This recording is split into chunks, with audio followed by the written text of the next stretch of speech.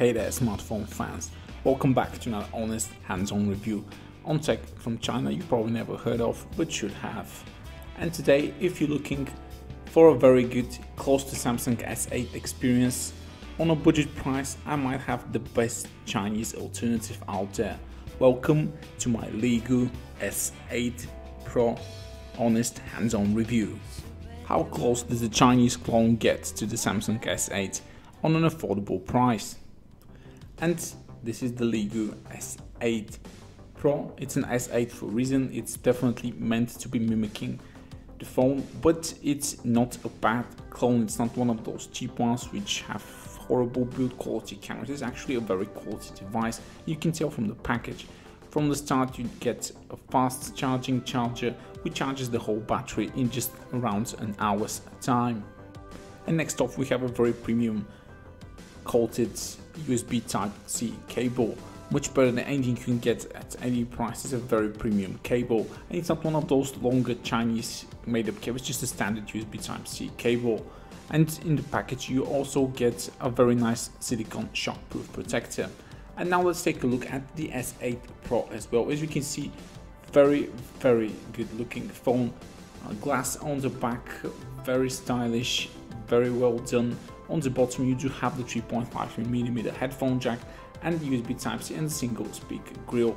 The back glass is very premium looking and very lovely to look at. The phone is very light and around 166.7 grams total weight. And there's some surprises here as well, since this is a dual SIM device, but it's very different. Two sides have a single SIM slot, that's right.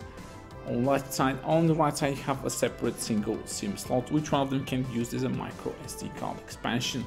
This comes with Leagoo's own OS, which offers customizations such as free themes, wallpapers and quick search.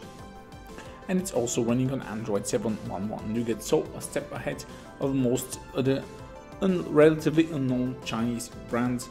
And it's nice to see that the small companies aim to take the big guns by providing a lot of customization options. Like I said, free themes and wallpapers are usually reserved for top-end devices, and Leagoo wants you to believe they can be a top-end device. Now, a few years back, I wouldn't even have thought of buying a Leagoo phone, and they were like really cheap device, but they've grown a lot and now offer actually a very premium overall experience. And they also give you the option, if you don't have to use Google services or the Google Play Store.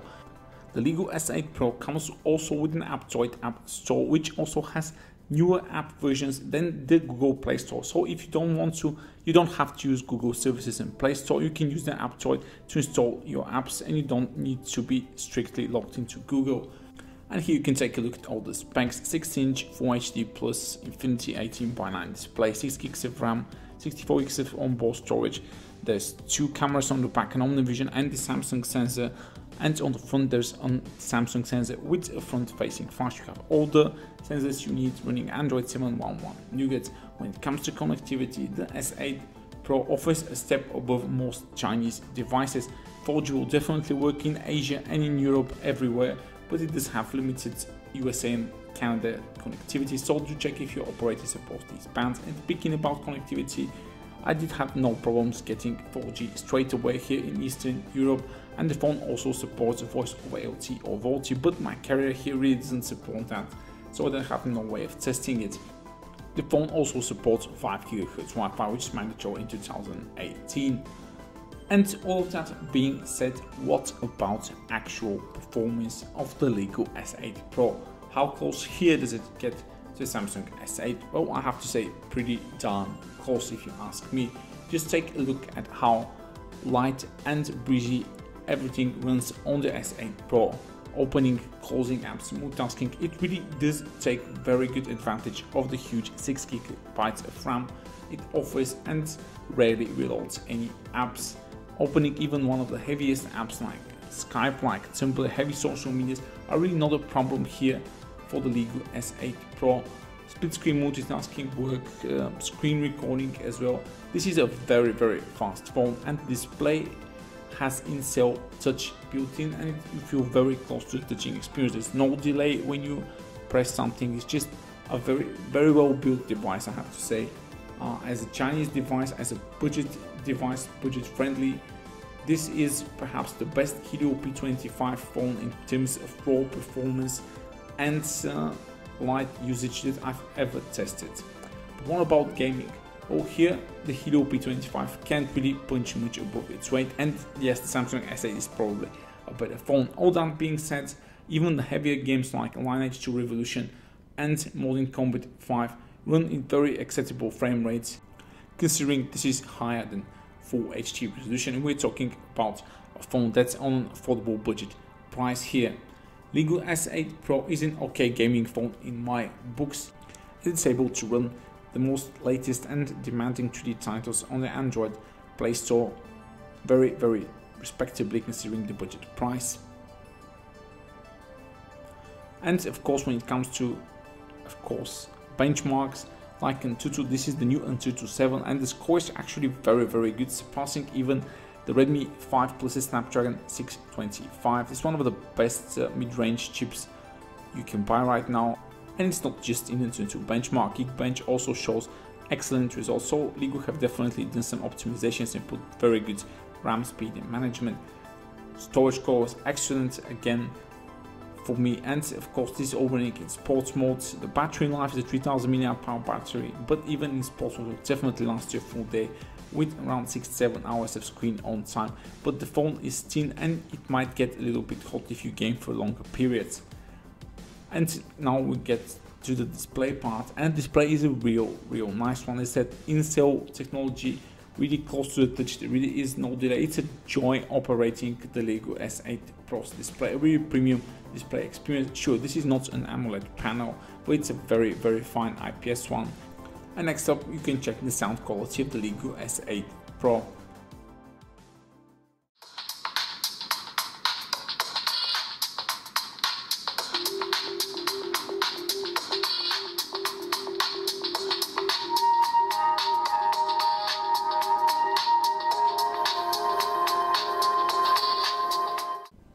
And now onto the cameras, and this is where usually Chinese devices fail, but Leagoo have absolutely put in the effort here. 4K video, even there's stabilization on the OmniVision sensor on the back, and you can tell because the photos in good lighting conditions have absolutely no noise and appear with lots and lots of detail. So this is Leagoo S8 Pro here, really surprised me because I was expecting a very subpar camera. I don't think the camera is absolutely amazing by all means, but it will definitely be satisfiable for like 90% of users out there, even for low light indoor shots and even extremely low light shots. The Leagoo S8 Pro actually manages to take a decent, very low light shot every now and again. If I had to say the photo quality, maybe somewhere between the Redmi 4X and the Redmi Note 4X, so definitely not punching above its price tag, but it's nice to see that a different sort of company besides Xiaomi and Meizu have actually done a decent camera experience phone here, and this is actually encouraging. And on to the other settings, well, phone's camera UI is definitely feature packed here. You have night mode, you have a bokeh effect, and yes, the other sensor is not just for show, it really does get depth of field information, because all the depth of field shots I've taken looked very well on the Leagoo S8 Pro, as you can see here. This is taken with the depth of field information. For me, the bokeh effect here far surpasses anything that I've seen on Doogee, Oukitel and on Mei's phones. So again, software or hardware here, great job by Leagoo. There's even some kind of like a portrait mode, which they call a pose mode, which you just strike a pose and it blurs the background, but I've not really gotten around to this at all. The front camera experience offers very detailed, very customizable selfie experience, and the front camera is actually definitely not bad. I think most of you will definitely like Leagoo S8 Pro's front camera, especially because of that front-facing flash, which helps in really low light situations.